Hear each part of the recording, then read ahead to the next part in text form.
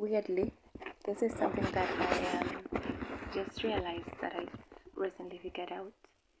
In an introspection, I was just thinking about myself and about who I am, or who I was, or who I used to be as a friend. And I see the higher selves of everybody that I've ever been around. And I think, in a way, I was always pushing the people that were around me, or talking to the people who are around me about who they could possibly be, because that's who I saw them to be. I dreamt for them the highest dream there was possibly. And weirdly, I got the opposite of that. I got the hate speech. I got the you think you're all that. I got the, evil eye. I got the curses. I got the abuse. I got the, downgrading statements. I got the people wanting to, put things in my mind that weren't even there, or, talk bad about my features that would normally, you know, are okay, but they wanted to make them not okay. Um, I avoided saying shining light on my insecurities because I started my healing journey a long time ago in doing rituals guided by spirit to rid myself of insecurities. Once I realized that insecurities weren't normal, and they were in themselves a spirit of hate and fear.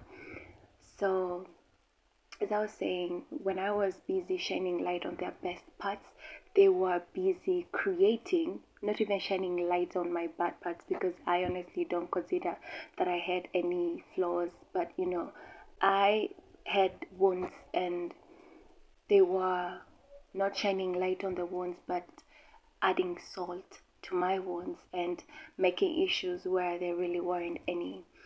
And in that, I also thought about, like, probably the way that I was raised. And I have been around a lot of children and a lot of kids, and a lot of families, to say, ones that we are related with, and most that we had no relation at all. And I saw how people interacted with them, and their parents interacted with them. And I thought to myself, I never, how most people are always like encouraged by their parents and pushed by their parents, and it's like, what do you want to do? How can I help you pull through? I never got that. I never got that at all. I never got the, what do you want to do? We're going to support you. No, no, no.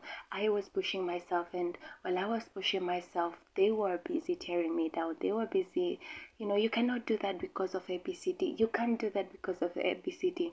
From the greatest ideas that I had to the simplest ideas that I had, like maybe probably just planting a rose, or planting something in a farm that was probably vacant and couldn't even take that much. And it was most of my life, that's how I've lived, with that you cannot do that, you cannot be that, you cannot, you can't, you can't. While most people, or most children, got the you can if you push yourself enough, you can, we're gonna support you, you can if you move this way. So when I say that I've grown around toxic environments, and I've gotten so much hate in my life, these are one of the things that I mostly talk about. And this is not a lie, this is true. This is, in my way, my truth. But the purpose of doing this video was probably just to document this line of thought. But I've also realized that this could also be, you're not alone in this type of video, and this is not the end of it. And I am in a better place right now, where it's not that I'm not surrounded by the hate that I've been receiving since I think I was a child. It's still there. It's even worse than it was before.